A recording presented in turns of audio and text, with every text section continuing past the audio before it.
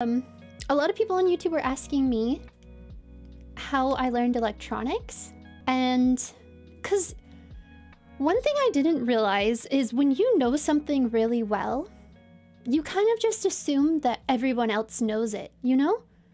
Like things that I learned, I just assumed that everyone else in the world had learned them too.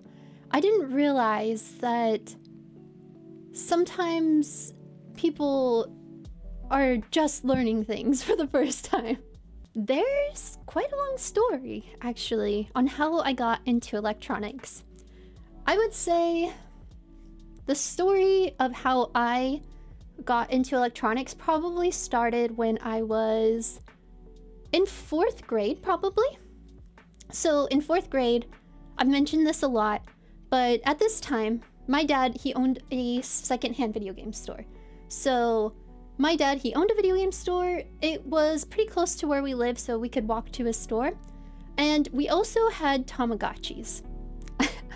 I always bring up the Tamagotchi, and that's because I guess the Tamagotchi was the first time where I really like saw circuits within like an electronic, within some electronic, if that makes sense.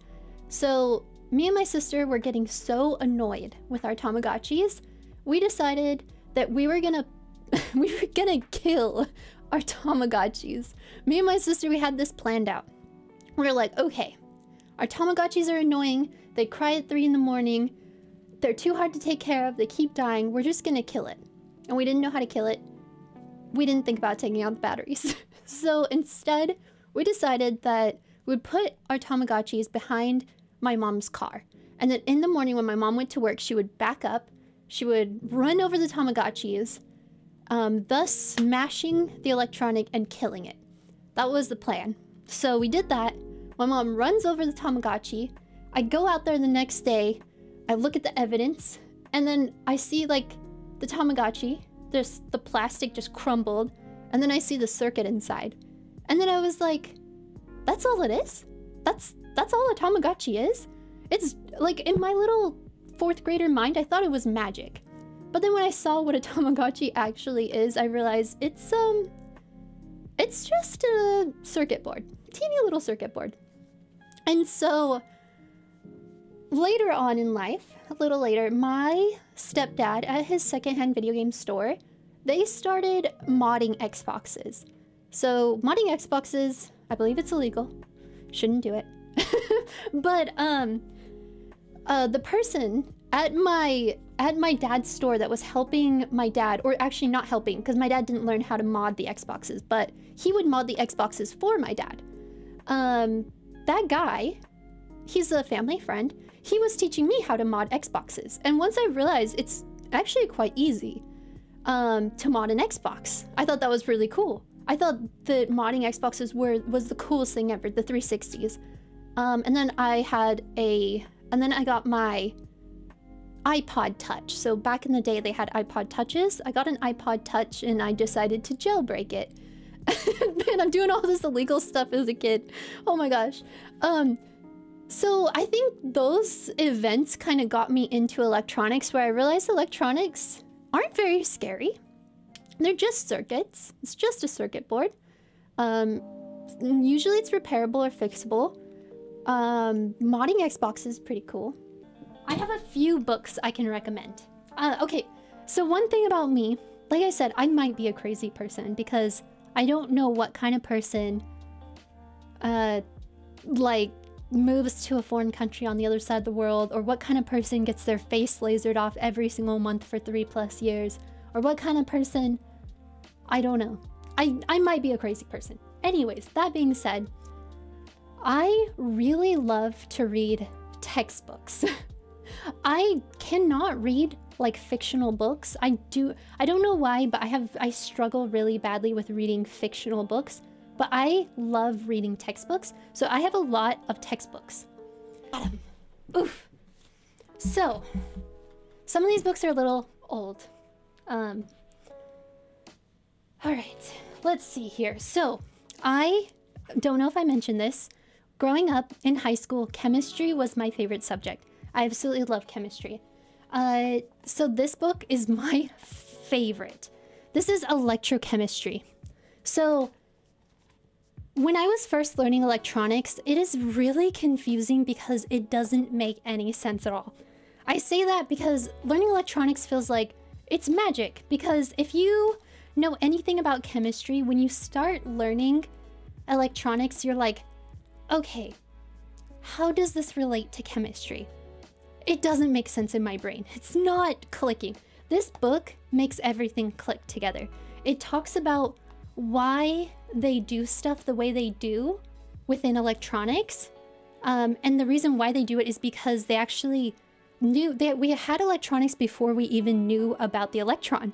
And so our math within electronics it's backwards and it doesn't make sense. It's really frustrating and confusing. This book clears all of this up. If you like any sort of chemistry at all and you get into electronics, definitely read this book.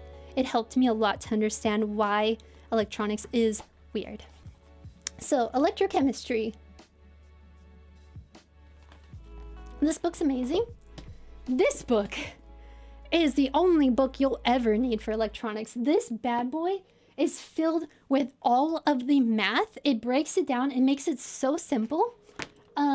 It explains everything. This book is the only book you'll ever need for electronic circuits. It's incredible. Because I was learning electronics, but electronics is frustrating because, like I said, we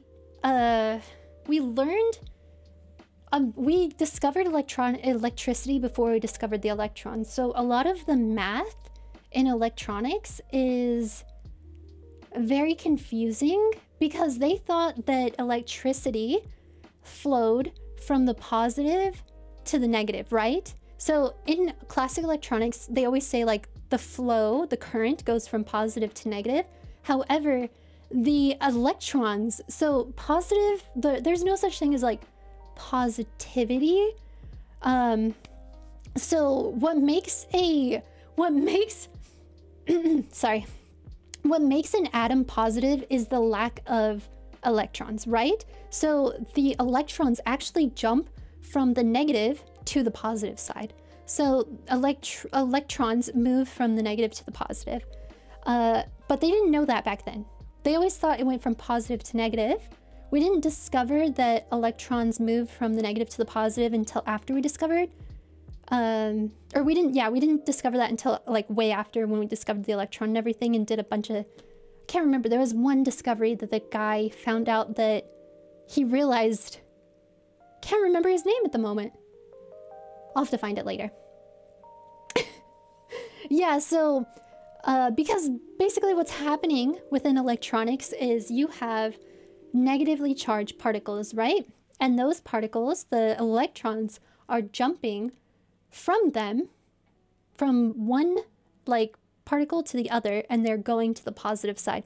That jump of the electron going from one like particle or one atom to another is causing like the electrical current, is causing electricity, if that makes sense. So like that's kind of what's happening on like a very molecular scale.